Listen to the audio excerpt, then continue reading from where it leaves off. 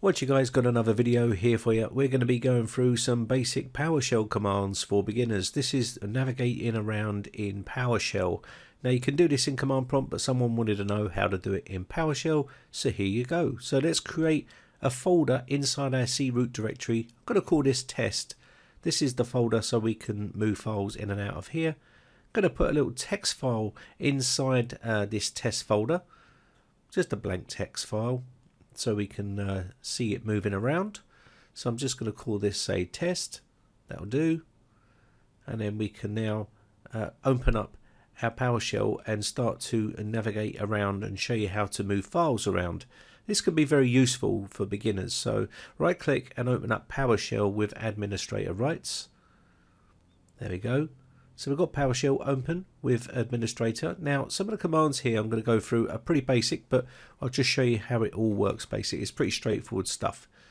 So the first one that you'll want to do is, you can see here we are in C:\Windows\system32. If I do get -location, this will give us the location where we are.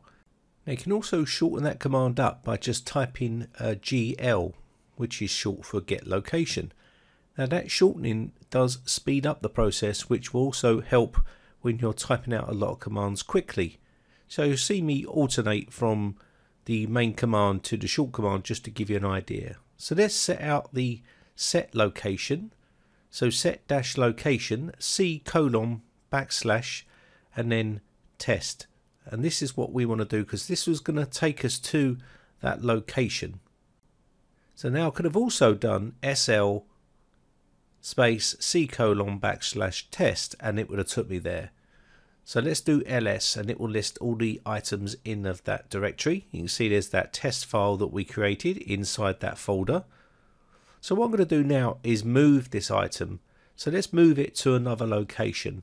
So for that we need to do the move-item and then space, and then we need to type in the file name.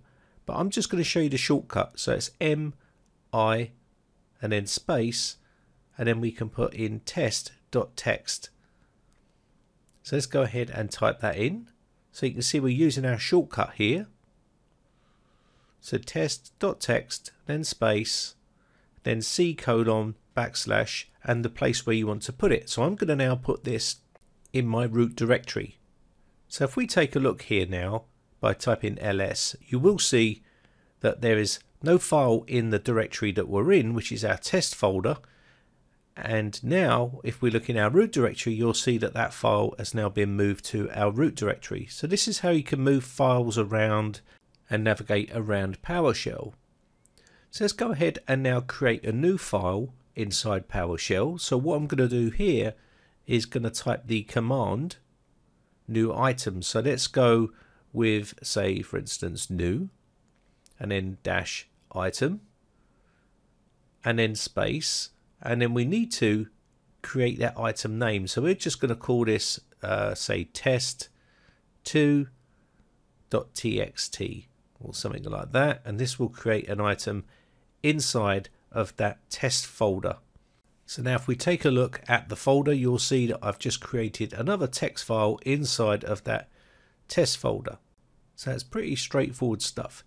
So now what we've done here is we've got the location, we've also set the location, we've viewed files inside those directories, we've created a new item, and now what we're going to do is remove an item by using the remove command. So if you want to remove an item, all you need to do here is type remove-item, and it will remove that item from the directory. So let's go and do remove-item, and then space, and then name the item that you want to remove. In this case it's test2.txt, and that will remove that item from that directory. So let's go ahead and do that. So this is the new one that we just created inside our test folder. Now we can list the files here in that directory by typing ls, and you'll see there's no files there because we've just removed it inside this folder. We created it and we've removed it. It's pretty straightforward stuff.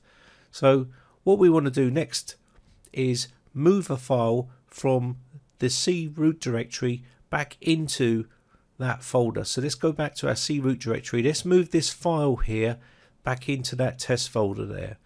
So what we need to do here is we're just going to quickly navigate over to the C root directory because we're in the test folder at the moment, and we need to navigate back to the C root directory. So let's go ahead and do that here. This is the more simpler way of doing things when you're learning. So we're going to go SL and then C:/ and then leave it like that, and this will put us in our C root directory. Now we can list the files and we can see all the files in our C root directory, which is our program files, test folder, and that test file right there. So that is the file that we want to move. So I'm going to move item by typing mi and then test.txt, and then we want to put the location where we want it. In this case it's C:/test, and this will move that item into that folder. Pretty simple stuff, but that's basically how you can move files around and navigate. Now you can see the file has been removed now, it's gone from that area there. So all I need to do here now is to show you the folder, and you'll see it's moved back in there. So let's go ahead and go back to that directory. So we're going to go back in there.